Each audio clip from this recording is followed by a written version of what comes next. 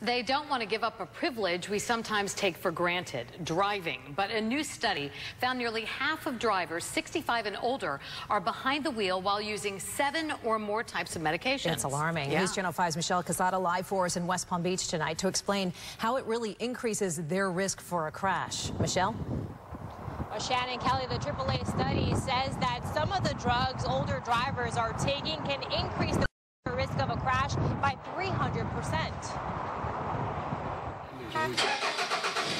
At 90 years old, Fred Splain is proud of a clean driving record. Just got to be more alert, observant what's going on around you. These fools trying to run over you to get ahead of you. He goes against most stats that people his age are taking multiple medications. 81 milligram aspirin, if I remember. A AAA study found that nearly half of drivers 65 and up are using 7 or more medications while still actively driving. I know some of them that should not be driving. Dr. Daniel Fortier with Good Samaritan Medical Center says certain medications for the heart, to sleep, or for anxiety can cause major side effects the driver may not even be aware of. Studies have been done over the last 20 to 30 years showing that medications can cause slower thought processes, slower reaction time, delayed memory, but yet on the surface you don't realize it's happening. Crashes this year in Palm Beach, Martin, and St. Lucie counties show the largest percentage of drivers involved were over the age of 65.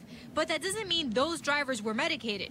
The AAA study suggests people talk with their doctors about side effects. I will say that I wouldn't be surprised if that warning is not heeded, because nobody wants to give up the autonomy of driving. Fred says it would be hard to give up the freedom driving gives seniors, but would if he had to. If I got to that point at my age and know that I'm not safe, no, I will not drive.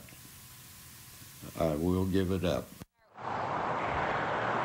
We do have a link on our website where you can look up the medications that you're using and see all the possible side effects. Just go to the link on this story on WPTV.com. Reporting live in West Palm Beach, Michelle Casada, WPTV News Channel 5.